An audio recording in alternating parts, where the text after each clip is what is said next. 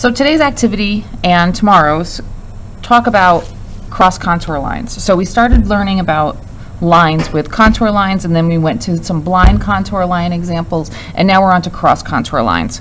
And these two examples are great to show first because it really pulls out the idea, the concept that cross contour lines show the mass or the volume of something.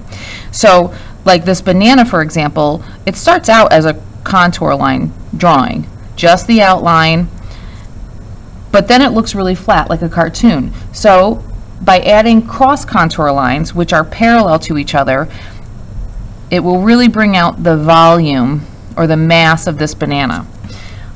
The examples down below, the small examples, show starting with nothing and adding cross contour lines, parallel lines. You can then add value on top of it to really show the volume.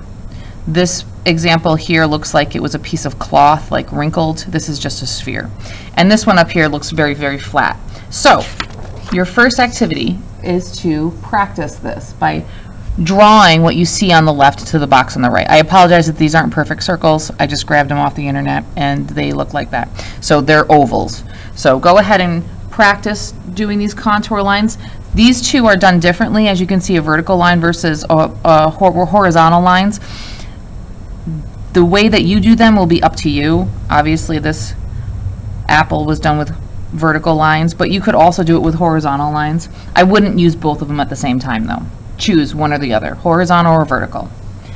Once you are done with that, you're going to go to the next page, which is a study of a vessel. So whether you choose a bottle, glass bottle, a can, something, a vase, something at your home that holds something, that's a vessel. When you start working with it, you have to decide, do I want to do my lines vertically, or do I want my lines to be horizontal? If you're doing something like a glass bottle like mine, I would probably stick with the horizontal lines. So to start this one, I would do the oval at the top, which is right here, and then the oval at the bottom. There's an oval at the top here with the cork sticking out. This is very rough. I'm not even using my eraser at this point. Once I have all these lines figured out, the contour lines just of the outline of the bottle, I'll then go in with my cross contour lines.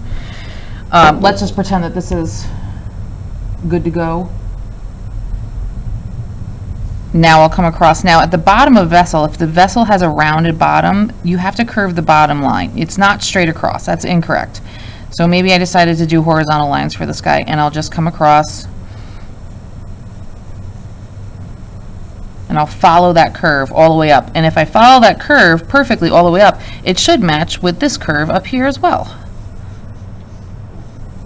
And then it will get smaller and smaller as I get up to the neck. And then I probably should do the same thing with the cork when it comes up here. So all these lines will continue all the way up through. Take your time, do the best you can. Tomorrow's examples will include a piece of fruit or vegetable, and also a hand study, which will be a little challenging, but I did give you an example of a hand on the previous page and how this artist did the cross contour line. So you can use this as your guide or your example when you do your own hand. Just don't copy this hand. Do your own gesture with your hand that's appropriate for school. Have fun.